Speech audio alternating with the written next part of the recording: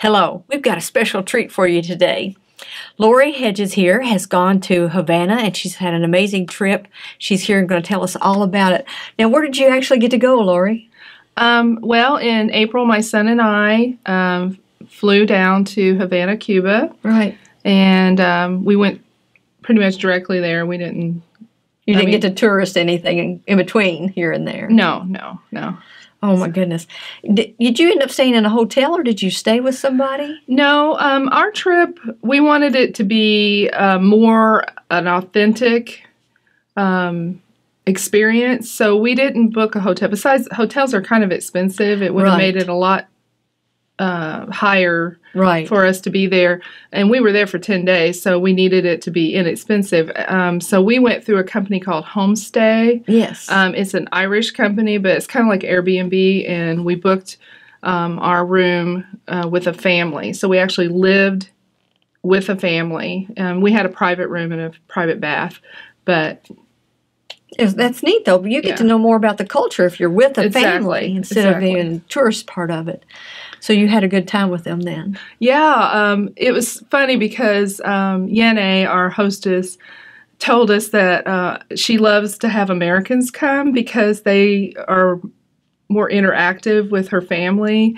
And she says sometimes, nothing against Europeans, but she says sometimes they're more they just stay there and they use it as a base, but they're gone and they don't talk to them much. But we were really talkative. I mean, and you're more talkative than most Americans, so they were really they got a good taste of it. I speak a little Spanish, and I think when you go to a culture and you try to speak their language, even if you butcher it, they appreciate the fact that you're making that effort. Yeah. So my Spanish vastly improved in 10 days because I had to think. It got to the point where I would be texting my sister, because that's the only thing you could do there is text. You can't send pictures. You can't call. But I could text. But I would be texting her. I'd get through this long text, and I'd realize that half of it was in Spanish, and I'd be like, no, English. Now, what was the purpose of your trip? This wasn't just a tourist trip. It wasn't just a vacation. What was the reason for your trip? Well, in fact, Americans are not supposed to go there as tourists. You have to go there for some kind of project.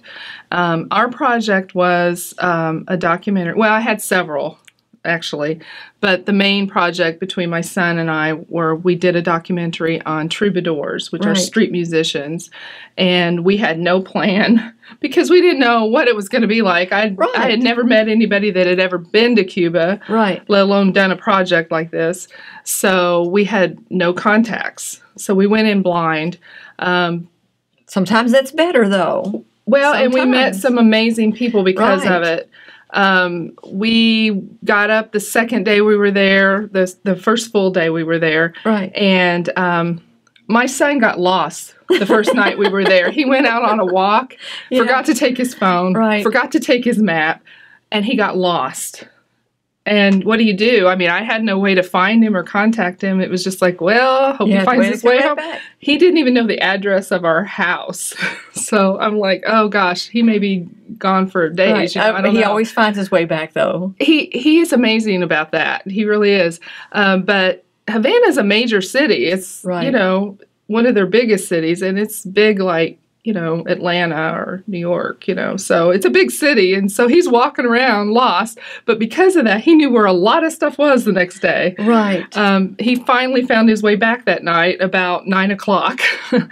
So some of the musicians that you met up with were what? Well, the first day we went out, we met a musician in a bookstore. We were walking by. I think it was the first day. It might have been the second day.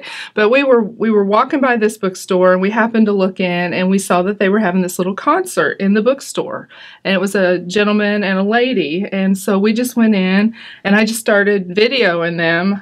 I didn't even ask them if I could. I just did it. I figured I'd get permission after the fact.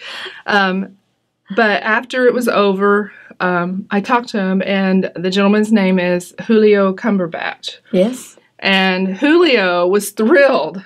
He was absolutely thrilled. So we spent a lot of time with Julio, and as it turned out, Julio's wife is the director of a cultural center. Havana is divided up into sections, and each section has a cultural center, and she was the director of this one particular one, which was the major sponsor or the major location for the jazz festival, the International Jazz Festival that was going on at the same time that we were there. So you walked into a gold mine. We did. Right there at the bookstore. So we had an opportunity to go to one of those concerts, which was filmed for television. I mean, there were musicians from all over the globe that came to play in Havana this April. Oh, wow. So we got to see some of that because she was the director. Right. So now with all the stuff you've done with this trip, you've gotten to come back home, and now you get to display that where? Oh, my other project? Well, I had two others. Right. I have a blog, a travel blog that I do, and I'm also a photographer. So between the filming and the photography and the blog. It was a lot of work, let me tell you. It was not a vacation, even though we had a great time. We had a lot of fun. But I took a lot of pictures, and this Friday, not today, but a week from today, on the 28th, we're opening a show down at Village Lights, and the reception will be from 6 to 8. And I've got 11 photos out of hundreds. He has limited space, so it's probably a good thing because I'm like, I like this one. Oh, I like this one, and but the pictures I chose, I hope will give people an idea of life in Havana. Yeah, it has changed a little bit since they've. And it's changed, and I'm planning to go back. I need to go back probably 2 more times at least because I'm going to need follow-up footage. Because once I figure out what I've got, I'm going to find out that I've got a lot of holes in my story. Well, you may want to tell more of the story even. It may not just be that you have a spot that needs to be filled, but you're like, I want to tell more of the story. Well, and since then, in my mind, some of the story has changed a bit because of some of the things that's happened, with the regulations and stuff. I'm hoping that this piece will make Cubans human to people that maybe feel a little, I don't know. People are really polarized about Cuba. It's like they either are like, oh, I'd really like to go there because they got old cars and the old buildings and all this stuff, and they're really excited about it. Or they're like very, I wouldn't want to go there at all. I don't know why anybody would want to go there. But the people there are amazing. They're so friendly. They're so open, and they like Americans a lot.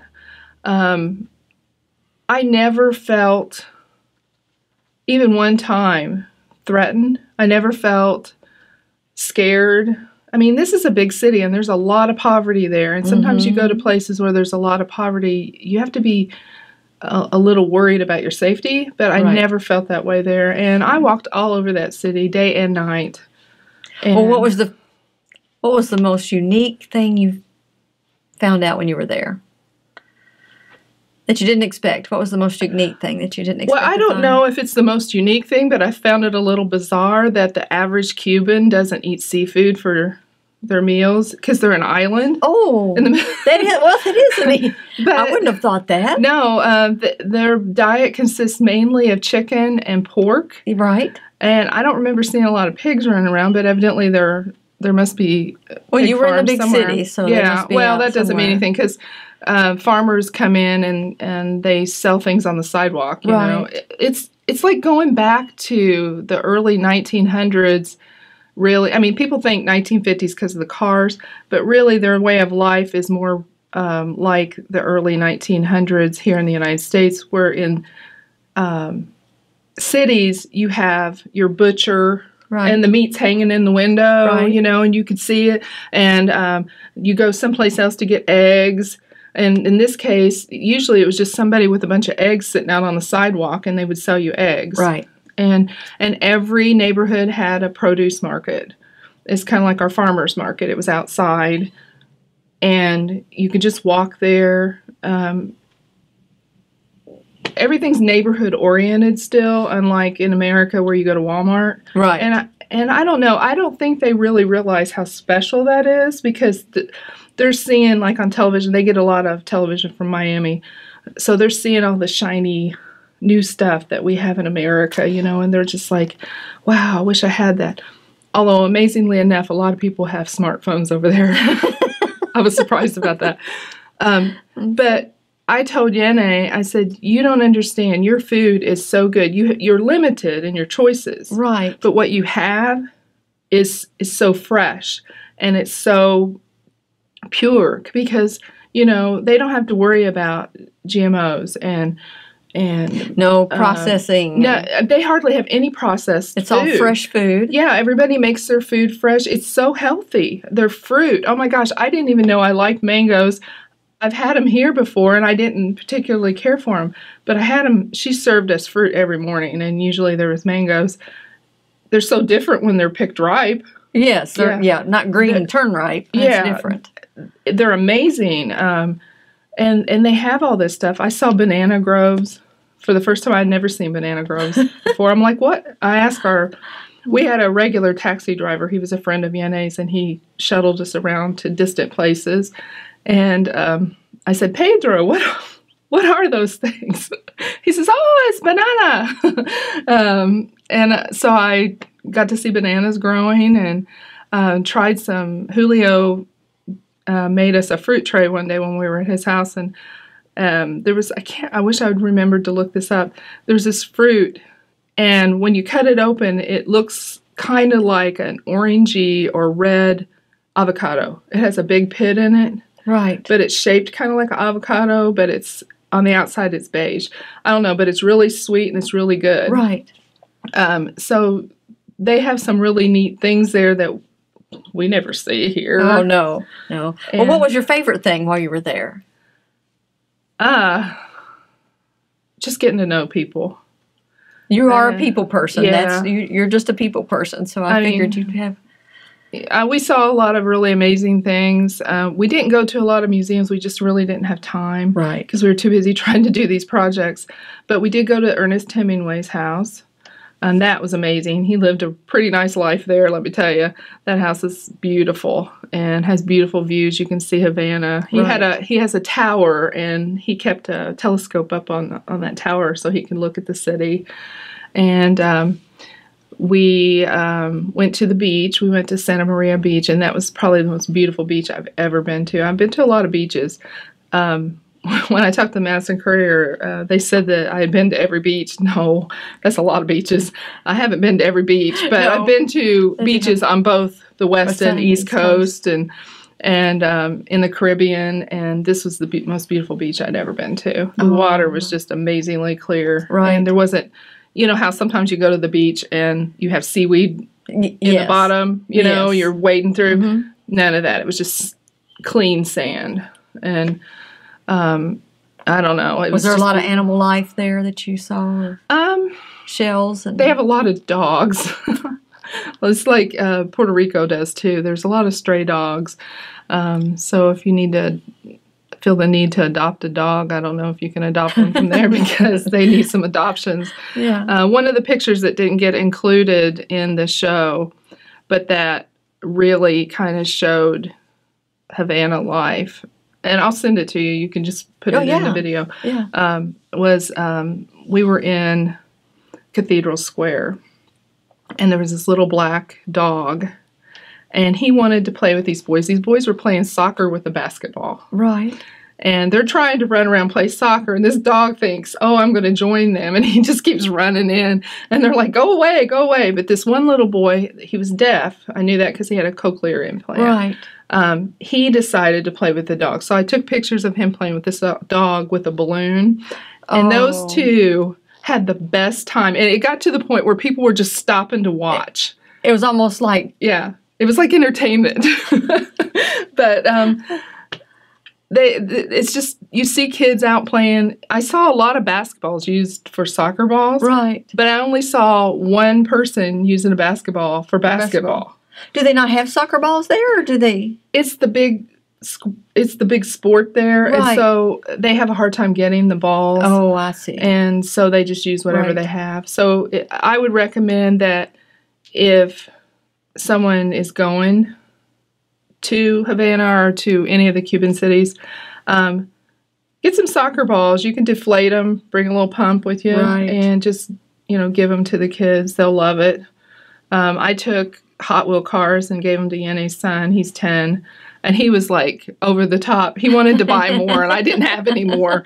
But he's like, "Can I buy some more of those?" And I'm like, "Well, I would give them to you, but I don't have any more." But that was fun for him to have that, though. But things that we take for granted, they don't have them. Things like peanut butter. Right. I brought a jar of peanut butter and gave it to him. Well, I actually brought a lot of snacks because I didn't know what you were going to be provided with. Exactly. So you want to make sure you had something. My whole roller bag that we checked was full of full-size products, shampoo. Right. And when we left, we just left everything with the family. Right. And they were thrilled. But we didn't even open that peanut butter. And Anival, that's her son, he opened it and he smelled it and his eyes just lit up. He's like, "Ooh, I don't think I'm going to like this," And I found out he really loves Dunkin' Sticks. we took some of them because my son is a big donut person. Right. And that was real popular with him, those Dunkin' Sticks. Oh, my goodness. And you still stay in contact with this family? I do. Since you've been back? We email back and forth. And Yenne's daughter-in-law, Yanada, she's on Facebook, so she used to message me every day, but her Yenne's older son, who she's with, has come home, so I think she's a little more busy now. She I don't hear from her as much. Other things to do besides texting, and yeah. Well, that's great though. But that's your personality. When you meet somebody, they're your friend forever. You're one of those people that just continue to talk to them. So I think that's really cool.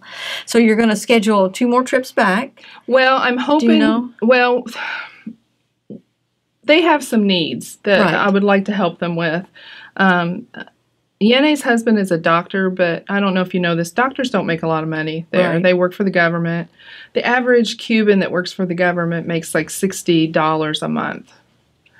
Can you imagine living on $60 a month in 2017? So he goes to Africa to teach in a medical school because he can make a little more money by doing that. So he's gone a lot, and then they run the homestay. But even if you have money, sometimes it's hard to find the things that you need. Like she had some over-the-counter medicines that she needs that she's had a hard time getting. I got to get more Hot Wheels. Hot Wheels or an aspirin even. Yeah. In some countries, that's even hard to get a hold of. Yeah. When we left them a whole bunch of over-the-counter medicines, and I had to explain what they were all for. And I know her husband will know. But, there's some things that I know that she specifically needs that I want to take back to her. And there's a company called Cuba Pack. But I'm not sure. I've never sent anything. I don't know anybody that's ever sent anything that way. So I'm not sure how reliable they are. So I'm a little nervous about packing up a bunch of stuff and sending it through them, or through the mail or any. Well, you can't mail it. You have to send it through somebody. A special company. Yeah, and I'm afraid. This may be totally unfounded, but I don't think so.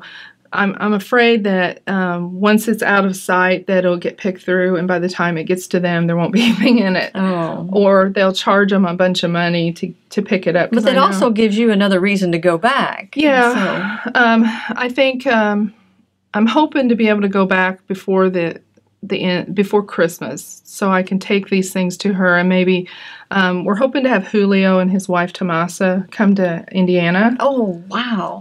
That would be nice. I'm working with some people at the college to try to figure out how to do that. Right. I'm not sure how the new regulations or the change in the regulations is going to come over here. Yeah. So that needs to all be worked out. But we're hoping they could come because they can talk to so many different students. Spanish students, art students, music students, you name it. There's a lot There's always of things. something to learn from somebody from another country. Exactly. And if they come, I'm hoping that Julio will do a concert somewhere here in town too. He's a really amazing musician. Right. what is it? He plays bolero Right? musician, and he has this one song. It's going to be in my documentary, but he sang it for me. And even though my Spanish is a little iffy sometimes, it was like, even not knowing what he was saying, it's just like, oh my gosh. The melody was great. The emotion. And he was so excited about Tyler's music. Right. Tyler played some songs for him, and he was so excited. He videoed him, and he went and showed all his friends.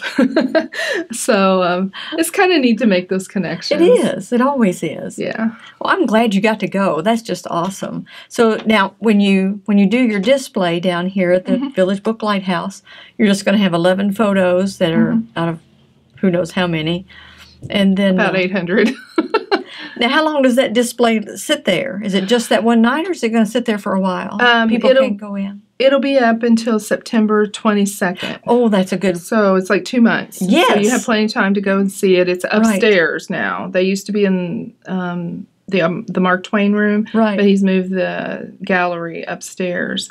A lot of people don't even know there is an upstairs.